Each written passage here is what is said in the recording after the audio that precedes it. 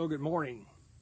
So we're back out here in the soybeans in the Extend Flex trial. This is the same trial I've been in before in the summer, and it's close to my house down here in the bottom. And what I want to do this morning is talk a little bit about our early subset in this trial. And the reason I say subset is because these early beans are earlier than the mid group in this trial. And I think everywhere that we're testing them. So I have a 3.7, 37.21, the 35.21, the 34.21.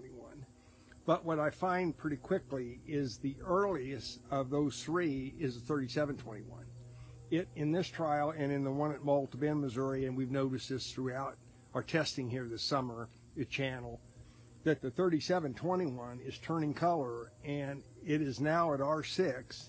And I have a plant here, and you can see that these top pods, and if you can get up here and look at those, you can see that they're already starting to turn color, okay? So we have plants out here that the pods are now starting to turn color at the top of the plant. And here is a plant I pulled out of the 3.4s, which are two numbers behind me here. The 3.5s are these ones right here next to me, and then the 3.4s are off there to the west a little bit. And you can see that they're probably R6, but they're not quite starting to turn color yet. Now, we see a little bit of yellow leaf and a little yellowing in that strip, in that trial entry, but they're not as far along, and maybe only a half a day difference than the 3.7s. And the 3.5s are the fullest maturing of these three. Now, again, I don't know which one's mislabeled.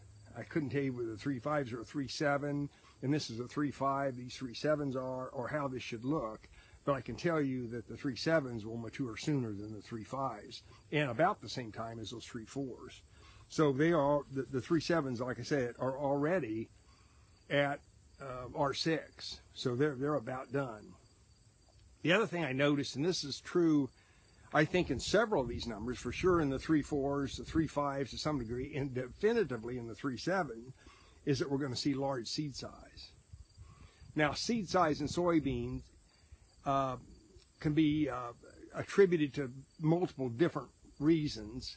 Number one, of course, is the genetics could continually produce large seed size, and some varieties do not, so some of them are smaller seeded than others.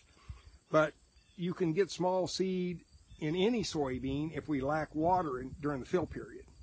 So once we get into late August and early September, today is the, the 13th of September. So if we get this time of year, if we're short of water, we could see small seed in all soybeans. And if we get good moisture, and we've had pretty decent moisture here, August was dry, but we've had good moisture here, and we get good moisture during the fill period, we could see larger seed in all varieties, okay? But still some differences based on genetics. I think this 3.7, this 37.21, looks like it's going to have large seed, even relative to these other entries in this trial. So I think that's probably something to look forward to, look at the data and look at the seed size when we harvest these trials. I also think that this trial here in the bottom looks like we're going to have some exceptionally high yields. The seed is big, the pod set is excellent. We go out here 1,000 feet, we've got 20 feet times 1,000, we got a half an acre, so we're going to get some really good data off this trial. But like I said, what I really want to talk about this morning was the fact that there's some differences in maturities, and these three tend to sort of separate themselves from, say, the 40.20s and the 43.20s and the later material with the 47.21s we have in this trial.